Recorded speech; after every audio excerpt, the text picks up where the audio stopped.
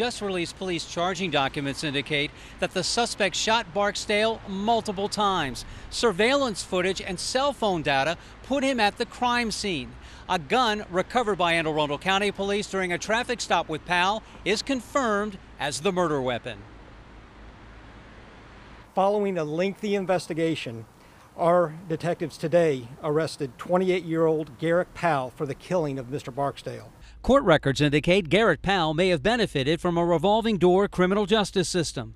For example, in October 2020, records show Powell was in jail on a weapons and witness intimidation charge.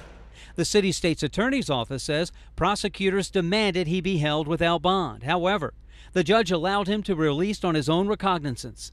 In February this year, Anne Arundel County Police charged Powell with gun and drug possession. They say he skipped out on home detention. Mayor Scott is urging better coordination and communication between law enforcement and neighboring jurisdictions. This is what we were talking about when we're talking about coordination. We have to make sure that the systems are talking so that families aren't going through this. Investigators believe Barksdale, playing his usual role of peacemaker, may have inadvertently created a beef with the suspect. It does not appear to be a random act. Surveillance footage from the crime scene, numerous interviews with family members, and the comparison of physical evidence from multiple jurisdictions led to the arrest of Powell. Barksdale, known as Tater, is a victim of the very gun violence he dedicated his life to prevent.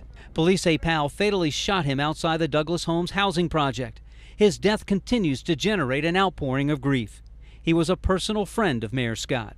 He believed that everyone had value and a purpose. What the Safe Streets family feels right now is grateful and relieved and angry and saddened. Use this tragedy and find the triumph in it. Find the joy in it. What is your soul calling you to do? What police charging documents do not reveal is a possible motive in the shooting. Police say the investigation continues. Reporting live from downtown, David Collins, WBAL-TV 11 News.